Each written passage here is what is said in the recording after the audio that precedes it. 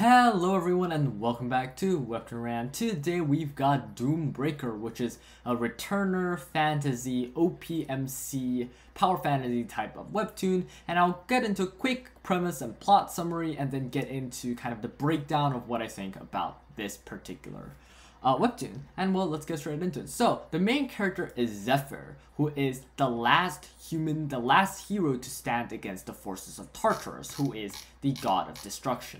The world has ended because Tartarus had brought apocalypse to the world. He's ended the world with his army of monsters, and although Zephyr and his friends and heroes, other heroes, tried their best to fight against Tartarus' forces, they lost. And there was nothing he could do about it. However, the gods take pity on him, even though they did nothing to help him, absolutely nothing, and they're pretty much not very good people, or good entities for that matter. They don't really care about mortals. They thought that Zephyr's struggle was interesting. It was entertaining for them. It was like, oh, my favorite Netflix TV show is getting discontinued. Let's roll that back a little bit. So what they do is they send Zephyr back 10 years, when he was just a slave boy, powerless, with not the hero, not the last hero of humanity. So he goes back 10 years and he becomes a slave, and he realizes that this is a prime opportunity to gather the greatest heroes of the earth in preparation of the fight, of the war against Tartarus and against Apocalypse. And this time he also has a head start, right? Because he's got a lot of experience. He was, after all, the last and greatest hero of the earth. So overall, it just really has some really great battle scenes. I'm just gonna show you a couple. Like look at this stuff. Like, it looks absolutely amazing. Like, look at this. It's like a background at this point, right? Like, these images, all of this looks absolutely gorgeous. I honestly think that this art style, this fantasy art style, is probably one of the best I've ever seen. Like, if I want my book to become a webtoon, there's a handful of webtoon artists that I would pretty much ask for, and this is one of the people that I would absolutely cry and beg for to be my webtoon artist, because the art just looks absolutely amazing. It looks modern, it looks very non-real. At the same time, it feels so animated, and I just find that absolutely amazing. Enough about the action scenes. Let me talk a little bit about generally what I think about this. So, first off, I really do like the fantasy elements.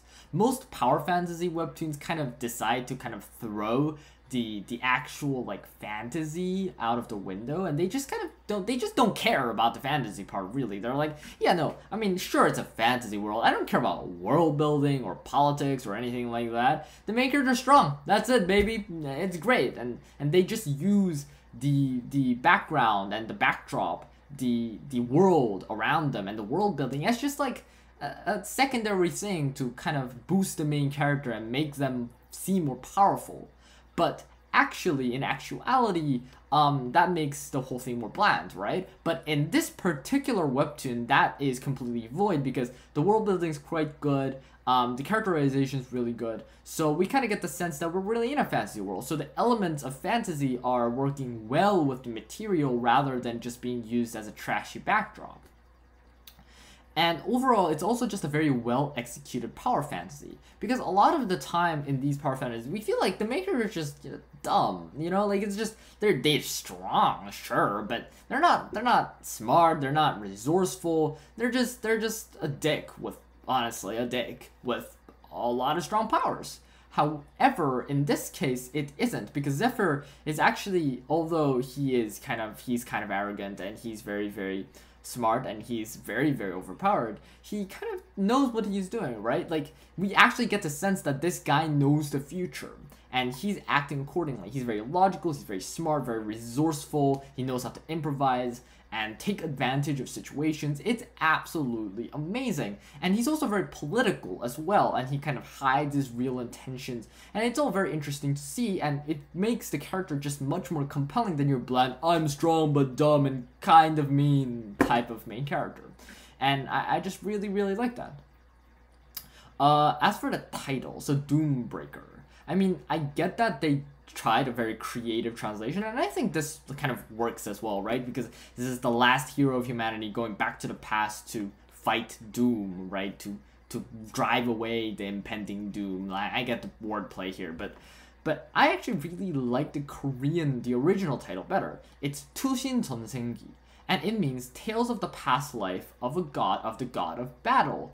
Or something along those lines. And actually I like that title better because I feel like it's almost like a foreshadowing at the ending, right? Like Zephyr, after all these battles, becomes the god of battles, the god of fighting. And he joins the gods at their pantheon, or even overthrows the gods, and basically kind of takes over the world, right? And becomes a benevolent god, unlike the gods before him. And I feel like the original title has that bit of nuance, that bit of foreshadowing for us readers to kind of think about.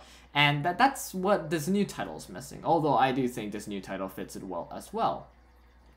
Overall, depending on its ending and, you know, how it goes from here, right? Because obviously it hasn't ended yet. It could end up either moving up into A tier or staying in B tier, because I think it's B tier right now, because Zephyr's characterization, although it's better than other flat OP main characters, it's still not as complex as I hope it would. And the world building, again, could be better, less expositionary. And yes, so basically, if it kind of goes on at this pace where it's really, really good, but it's not really the best it could be, it's gonna stay in B tier.